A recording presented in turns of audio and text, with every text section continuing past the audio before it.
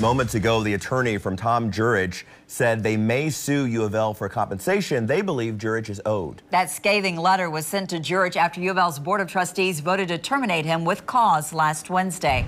WLKY's Mark Vanderhoff joins us live outside Jurich's attorney's office downtown. Mark, what did he say about the termination letter?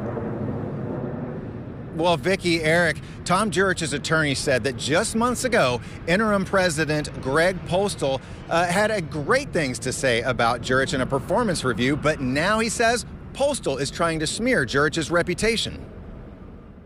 You won't find in Tom's human resources records at the university any allegation that he ever mistreated any employee.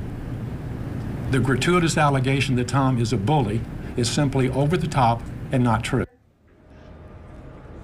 Cheryl Snyder was the attorney for Tom Jurich, who addressed the Board of Trustees last week before they voted to fire Jurich. He says the termination letter given to Jurich is full of falsehoods. At one point, the letter reads, "Your deliberate dereliction of duties, unprofessional conduct, bullying, and breach of your fiduciary obligations cannot be considered isolated events." Snyder noted Jurich was not implicated in the federal pay-to-play scandal that led to all this. And Schneider refuted allegations Jurich did not properly oversee his coaches and staff.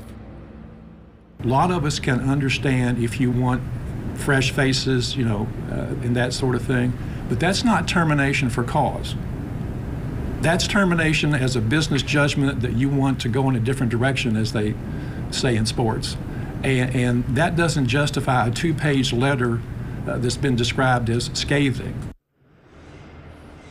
Now, Jurich's attorney did not want to say how much he thinks that Jurich is owed, and he said there have been no meaningful negotiations for some kind of settlement up to this point. He also didn't want to speak about how Jurich is taking all of this or how Jurich viewed this letter, saying that Jurich will speak publicly when he feels like the time is right. Live in downtown Louisville, Mark Vanderhoff, WLKY News. Thank you, Mark. The federal investigation also resulted in the U of L Athletic Association to unanimously vote to fire Rick Pitino for cause. The Hall of Fame coach believes U of L violated his contract and owes him more than $40 million in compensation. Assistant coach Jordan Fair was also fired. Assistant Kenny Johnson remains suspended.